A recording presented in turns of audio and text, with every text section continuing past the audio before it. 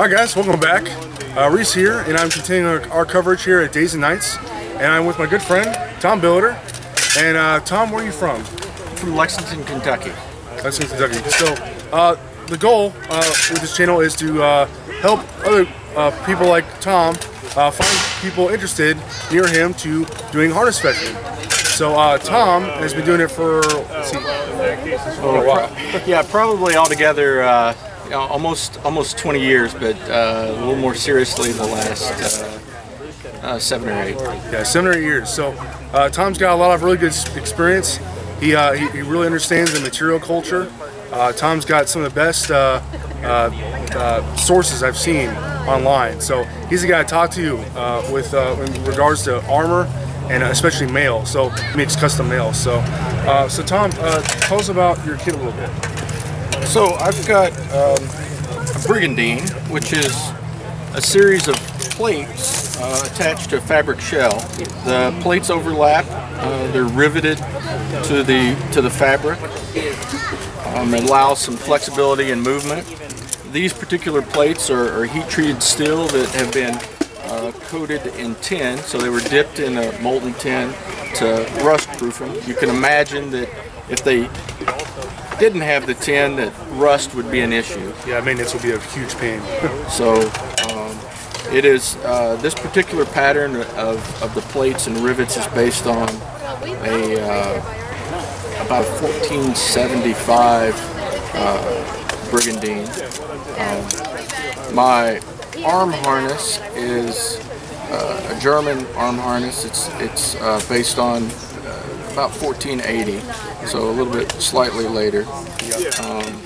And these are floating, so yeah. These have no articulation, same as me. So whenever we get into binds or wrestling, that could potentially be an issue with blowing at the elbow. But we try to be safe about it and stop the fight before it gets to that point. But just so you guys are aware that all want German Gothic, that's a thing you want to take into consideration. So so what else? You got Besicus here. Yeah. So Besicus, really, we're not really sure what they're for. Some people like to think that they're for helping protect the armpit, and they can do that.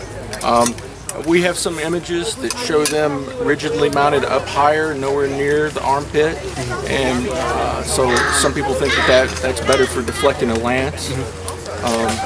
Really, so we're not sure. Mine currently are hanging from a piece of leather, and they do help protect my armpit when we're fighting. Yeah.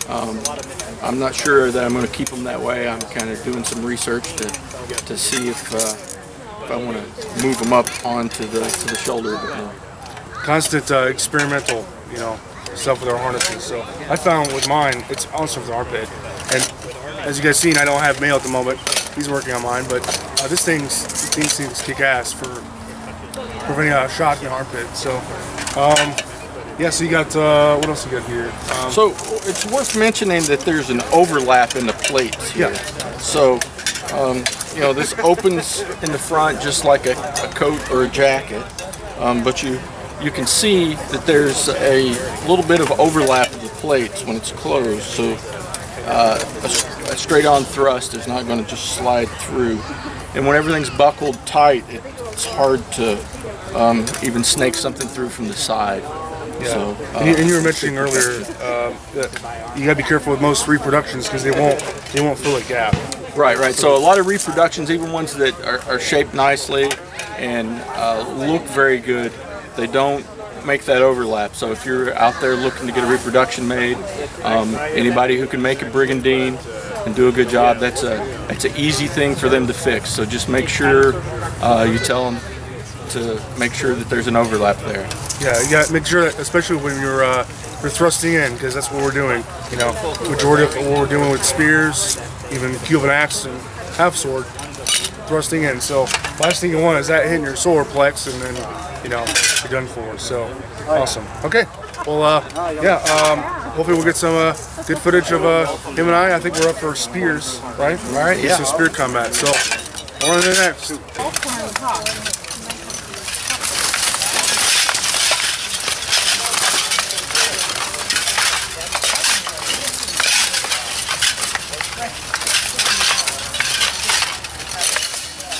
Good. Good. Came up underneath the Aventel.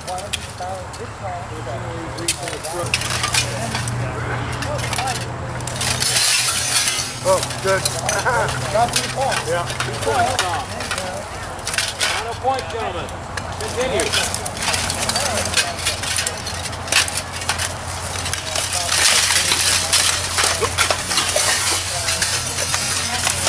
I think he got me. Wrist. He got you. He got you. All right. 2 and 1. 2 and 1.